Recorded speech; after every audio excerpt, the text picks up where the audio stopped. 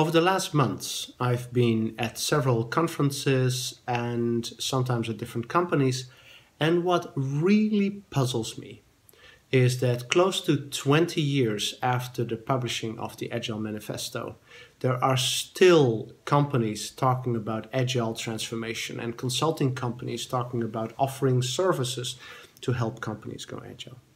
That really surprises me because unless you have very good reasons why you shouldn't have done so already, you should have adopted Agile practices years, if not a decade ago. So what is going on? Well, one of the arguments that many business leaders bring up is that Agile is just a way for developers to get away from providing accurate long-term estimates. And that's, of course, an incorrect viewpoint. I mean, the whole starting point for Agile practices is that it allows you to develop systems and solutions where I can have fast feedback loops between me and the customer. So it isn't that there's nothing magical or even superior about long-term estimates. Actually, real companies that want to drive a significant competitive advantage don't focus on accurate long-term predictions.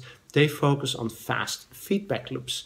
And if we look at companies and how they evolve in practice, we've defined a model that we call the stairway to heaven, where we basically model how companies go through a number of stages. So starting from traditional development, companies move to agile development, then they adopt continuous integration and test practices, then they move to continuous deployment, where software is basically deployed on a frequent basis to products in the field. And then finally, you can start to use your R&D system as an innovation system by allowing for A/B testing and other approaches. A second argument that comes up is that many companies claim that their customers don't want agile and continuous deployment, but rather our customers want yearly release cycles. And I believe that this is a wrong, incorrect perspective. Everyone that I know, both on the business side and on the consumer side, wants their products to get better on a daily basis. No one is against getting frequent updates. The challenge that most companies deal with is that the cost of driving updates is very, very high. So getting a new release and then having several of the features that used to work suddenly not work anymore is, of course, very stressful and problematic.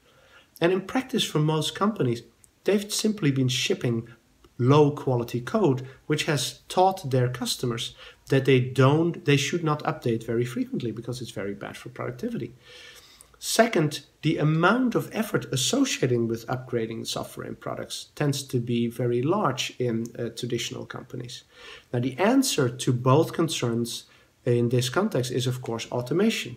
What we're looking for is we want to get to production quality, production level quality at any point in time, and we do that through continuous integration and test. Second, the deployment, and if we do that, we don't run into the quality issues at deployment that we have been running into in the past. The second is that upgrading the software should be easy, simple, and automated. Yeah, so the customer should not even have to worry or deal with the whole upgrade problem. It should just happen as much as possible in the background with no or minimal involvement of customers. So, and it turns out that when you start to automate these kind of things, this has significant side benefits as well. Many companies, once they start to automate things, start to professionalize and standardize activities to an extent that not just the benefits of frequent deployment are achieved, but even within the company, there is an increasing level of professionalism and structure. Of course, these things are not easy to realize and implement, but this is, to me, what the role of leaders is all about. It isn't to shy away from hard changes because of excuses such as my developers just don't want to do long-term predictions, or my customers are not asking for it. I think that that's a fallacy that will basically just set you up for disruption. But rather, leadership is concerned with taking on these challenges and then successfully implementing and realizing them in the company.